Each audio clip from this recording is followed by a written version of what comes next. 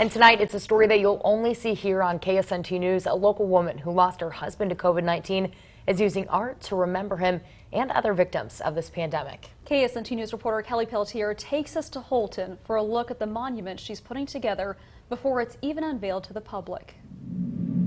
Becky Bratcher lost her husband earlier this year due to COVID-19, and now she's helping others here in the community moving forward who are going through the same thing find a way to heal. I lost my husband February the 25th of this year to COVID. Sweethearts since they were teenagers, Becky Bratcher and her husband Rocky had just celebrated their 42nd wedding anniversary.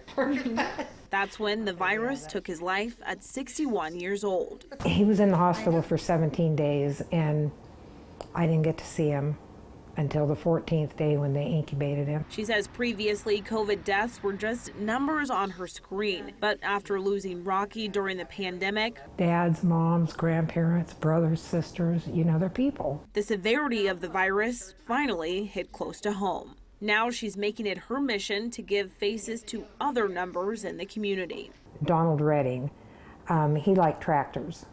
So my daughter-in-law put a tractor on his. Bratcher and her family are painting these stones for other families who've also lost loved ones to COVID. He was in the military and he was Native. They're putting the stones in front of this memorial that will go outside of the Holton Community Hospital.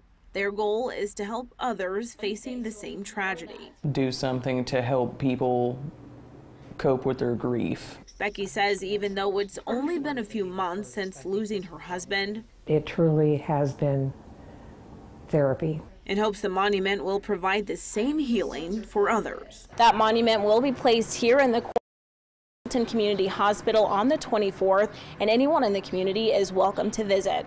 Reporting in Holton, covering local news that matters, Kelly Peltier, KSNT News.